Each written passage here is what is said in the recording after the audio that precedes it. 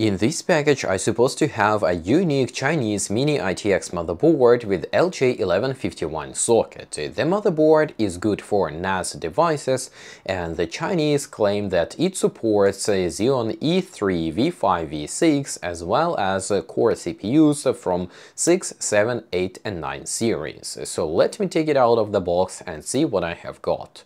As you can see, the packaging is very basic. We have a plain brown cardboard box with no titles, and it is also very tiny. Inside the box we have the I/O shield, a single SATA cord, and then this kind of bubble-wrapped motherboard.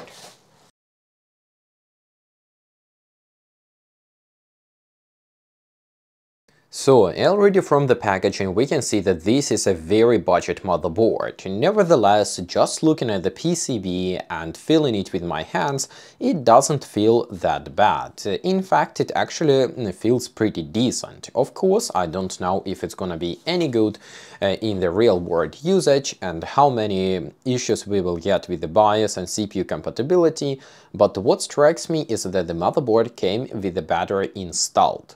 Usually, whenever you buy a motherboard from AliExpress, you don't get the battery. In this case, the battery is here.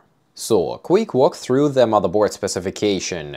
Here we have LJ1151 socket, and the seller claims that the motherboard supports Xeon E3 V5 and V6, as well as core CPUs such as Core i3, i5, i7, i9 from the 6th, 7th, 8th and 9th generation.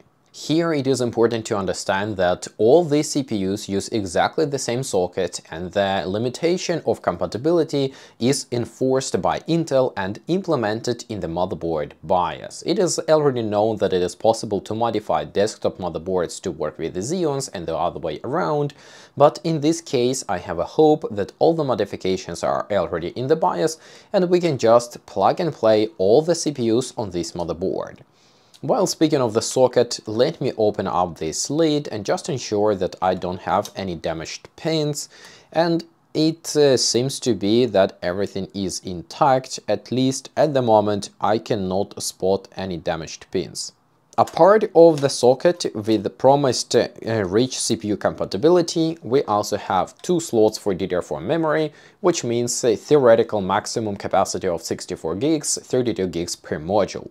Then we have all sorts of connectivity required for NAS. We have 8 SATA 3.0 ports, then over here we have PCI Express 8.0 port. I really hope that this X8 can be split into X4 using PCI Express bifurcation, but I will test that if BIOS has this option or no. A part of the PCI Express X8 slot, we also have an M.2 slot, which is supposed to be PCI Express 3.0 X4 for NVMe SSD drives. Over here, this seems like a micro SD slot card, but I really don't know what this is. Then we have here a pile of different jumpers, which I'm also not quite sure what these are about, since the motherboard doesn't have a single manual. This one is a connector for the front panel buttons and LEDs. Then we have 2 COM ports, which is pretty unusual, but I guess those who want it, they have it. Over here we have a USB 3.0 header for the front panel, and this one I'm not entirely sure what that is. Then we have 24-pin motherboard power over here, 4-pin CPU power over here. The VRM is also pretty basic, so I would not install here i7, which is also not needed for a NAS device. And we have 2 4-pin fan connectors. I hope that at least a smart fan with 4-pin PWM fans work.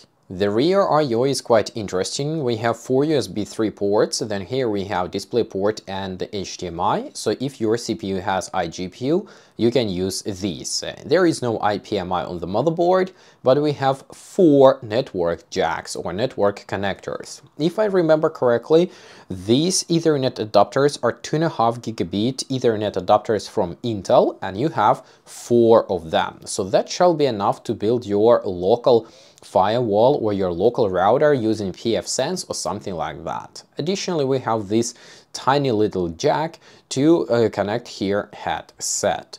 Then on the back side we also have an M.2 slot to install, I believe this is for Wi-Fi cards, but I might be wrong. I don't even remember if this is mSATA for mSATA SSDs or this is to install Wi-Fi cards. I think it is to install Wi-Fi and modems for mobile networking, but I might be wrong.